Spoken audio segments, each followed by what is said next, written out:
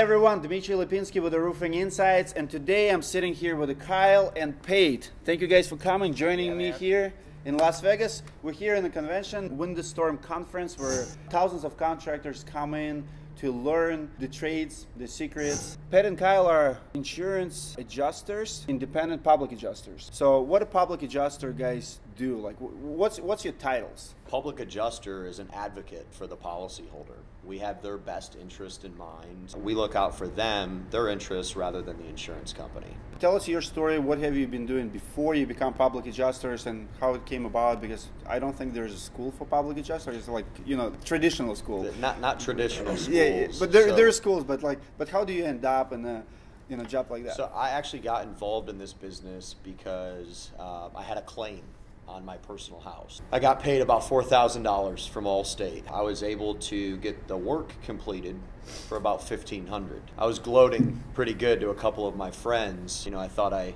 made a nice, healthy little profit. One of my friends so happened to be a public adjuster. So he said, send me the pictures if you have the damage. And that $4,000 claim was actually worth $40,000.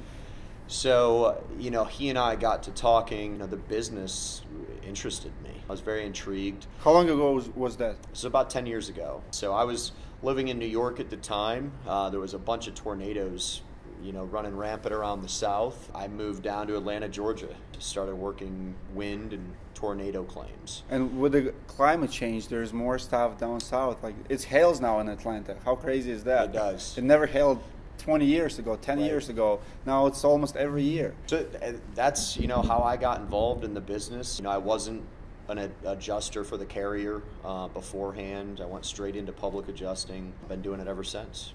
What about you, Pate? So my story is a little bit different than Kyle's. My background's actually in professional development coaching and business coaching. My second year of law school, I realized I didn't want to be... You do look like a lawyer. Yeah, I have my JD, but yeah, I don't practice. My second year of law school, I knew I didn't want to be an attorney, and I hated every day. But I was like, I'm pot committed. Let's get out of here and figure something else out. At that time, I coached clients as well. I had a company pick me up, and I did some 1099 coaching for them. And then I said, hey, I'll start my own company. So by the time I'd graduated law school, I had a decent amount of clients. Kyle and I met because he hit on my wife in a bar one night, and then 2 years later. What? Kyle hit on my wife at a bar 2 years later. This is still in dispute. No, this is not in dispute. And 2 years later, we worked together. So, he pulled me over. He said, I think you'd be really good at this. And now I'm the National Business Development Director. We work in about 44 states, 2 territories. I think we're going to get into Canada a little bit this year. Awesome. And, it just go in fighting the good fight for the insured, right? Well, let's talk about it, because if you are a homeowner or you've never been on insurance restoration side and don't understand the claims, just like me, you probably have seen tons of commercials, anything from Geico, from You in Good Hands, and I like following basketball, and State Farm is almost in every game out there. So insurance companies have billions of dollars. They advertise like crazy. We'll all see the message, whether it's Progressive, Allstate, State Farm. They're all trying to convince pretty much public how good they are, and if you go with them, you're covered. Being a contractor myself for the last 5 years, I've seen horror stories. I've seen a lot of frustration. I've seen very, very bad stuff. It's a big fight, and it's not even fight, because, like, for example, if you're a small contractor and you have billion-dollar corporation here, and you have a homeowner, and homeowner have a damage, you're trying to help them to restore the property to condition it was before, and you're the good guy, but insurance company trying to picture you as a greedy guy who's just trying to get more money, and they're like, hey, we pay you $10,000 and you want more, it's not enough for you, and so on. And so we've seen the ugly. And let's talk about it. Let's talk, because the purpose, like the reason I invited you guys for interview, I wanna start exposing the ugly. I wanna, like, how many claims you guys have done? So how many claims you've assisted, like, over the last couple of years? Or over the past 10 years, I've been involved in like roughly 20,000 claims. 20,000. So and correct me if I'm wrong. So if you've done 20,000 claims, it means, as a public adjuster, it means that 20,000 claims that went through you, it was some kind of dispute with a company, right? Like with the insurance. Yeah, when we get involved on a claim, right, it's our job to figure out how much that claim has been underpaid by. down to a small little debt claim that's only worth $1,000. Well, maybe that is worth $1,500. All the way we scale it up to a large commercial loss. Would you agree with the statement that insurance companies commit fraud? I mean, I could go with that train of thought. It's definitely a disservice. Right. Well, The the reason behind it, the reason I can make that statement is because what public doesn't know, when insurance adjuster goes out, and I see it so many times, they go out, they have all the power, all education, all the tools to make it right from the day one. They literally, they train to do it. So what's happening is they're going to go out, they're going to write initial claim. They can literally go and make it $20,000, but they're going to do $16,000, and they come up with excuses, oh, we were in a hurry, or we missed a few things. I want people to know, and when I educate my customers, insurance companies don't do it by mistake or by laziness. They do it on purpose. And that's why I say, and for me, that's a fraud. When you liable and you can write a as an adjuster, if I can write $20,000 estimate and I do $18,000, and homeowner or contractor calls me, it's like, hey, you missed a few things. For me, I just committed a fraud. And if I do it every single day, and it's like doing homework. It's like going to school. And the way the public sees it, so insurance company comes in and writes the check. Homeowner sees the check like a lot of money, like, oh, my insurance company took care of me, right?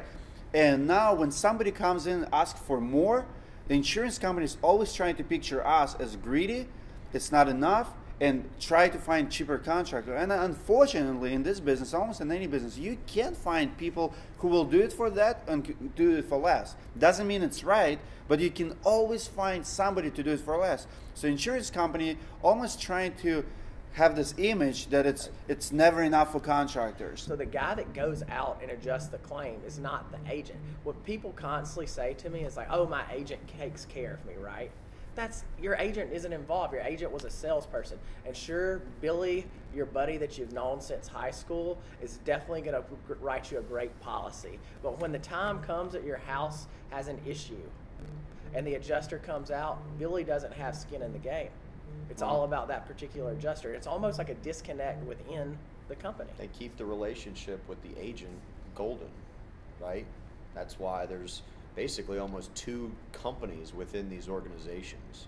You have your adjusting department within these captive carriers, and then you have the agents. They send you a birthday card, they probably take you out to dinner.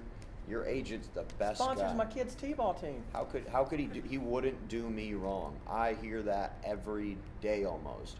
My agent is going to take care of me. He wouldn't pull the wool over my eyes in any way. And at the end of the day, what we do need to address, I suppose, is he's looking out for his best interest. The more claims that are being filed, it's going to hurt his loss ratio.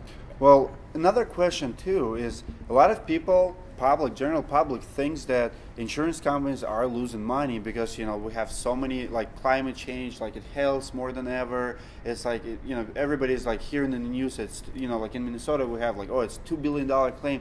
But I don't know if you know the numbers, but when I looked at 2016, and this is astonishing number, I think it was $65 billion that was collected in premiums. And I think the payout amount in 2016, if I'm not mistaken, was $5-6 billion. So when you think about that number, so when you say hey, we have so many claims and every single claim we see is underpaid, right. It's is insurance not having money? And then you see you had $65 billion and you only pay out $5 billion, and you nickel and dime and increase 30-40% on average. If you just pay what you're supposed to, you're still profitable. So it's not that business, it's very profitable. It's not they breaking even or going in red, right, to survive. So do you want to hear a great story? Sure.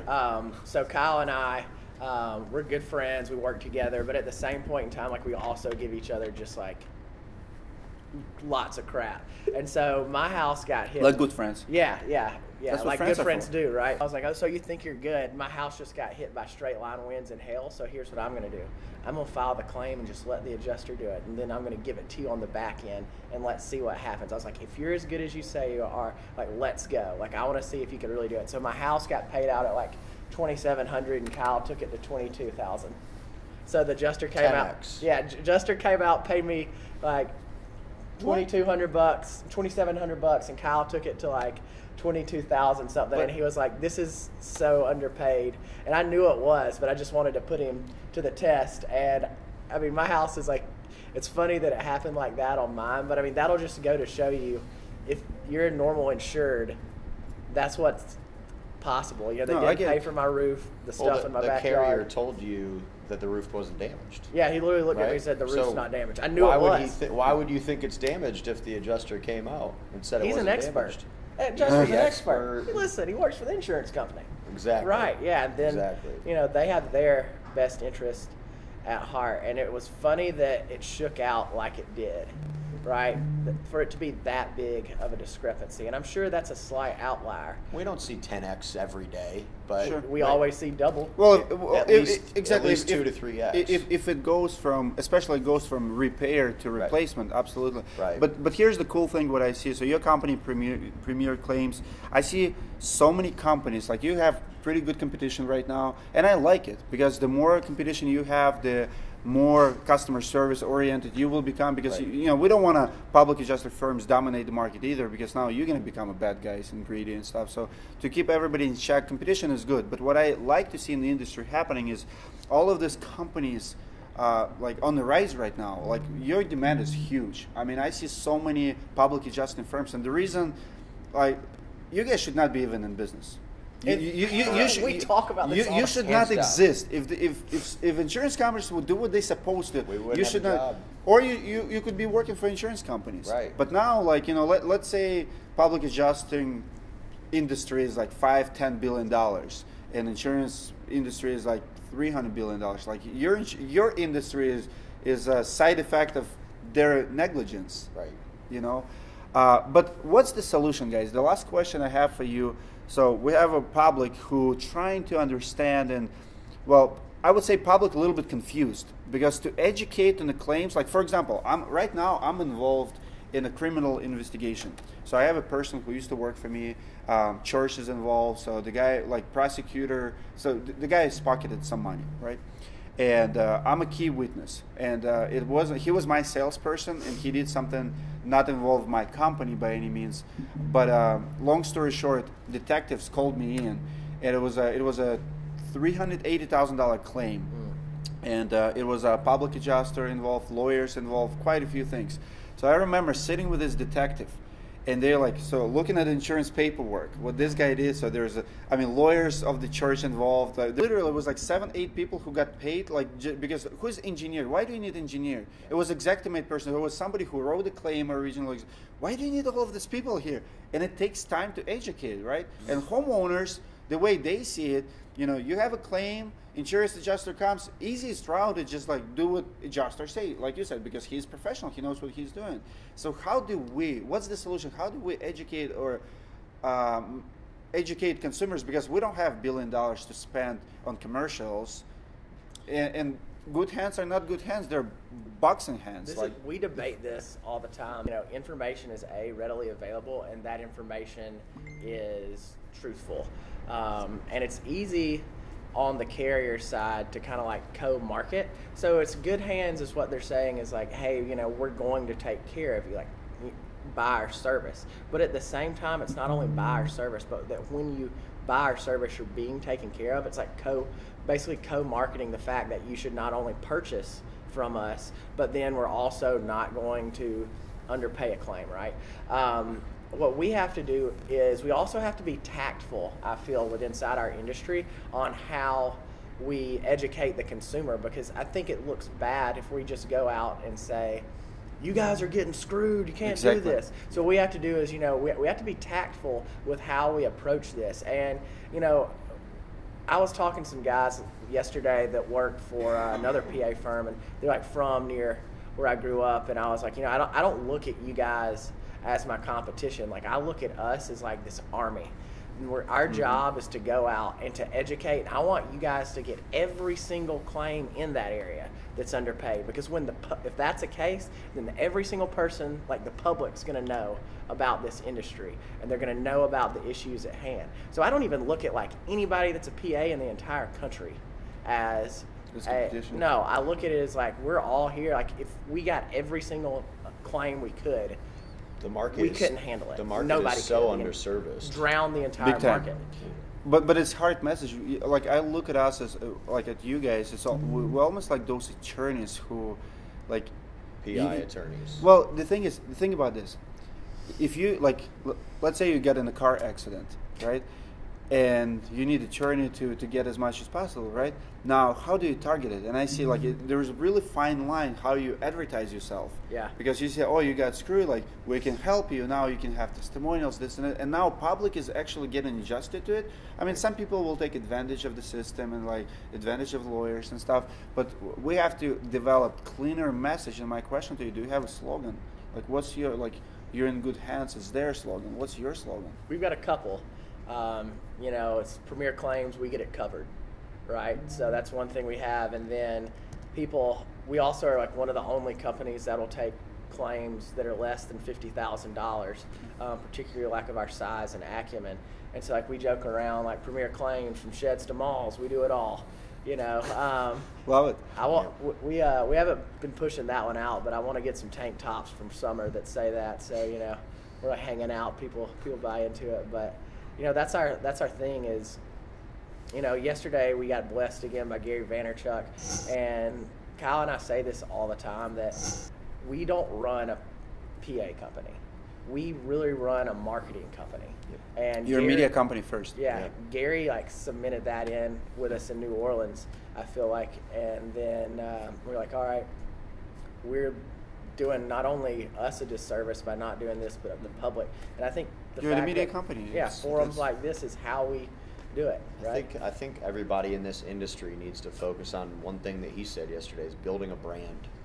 And, you know, building a brand before the disaster happens. And being there, being trustworthy, building credibility. You know, in marketing, when we, you know, talk to policyholders, when we talk to these people that have been affected by damage, you know, let us check to see if the claim has been adjusted properly. We rarely ever come out and say, you've probably been underpaid. You probably were screwed by the carrier. Let me just check and, you know, I'll read through the estimate. You know, we can have our attorneys and adjusters just give it a second look. Yeah. Appreciate it, man. Well, thanks for coming, guys. All Keep right. keep fighting the good fight. All right. Enjoy the conference.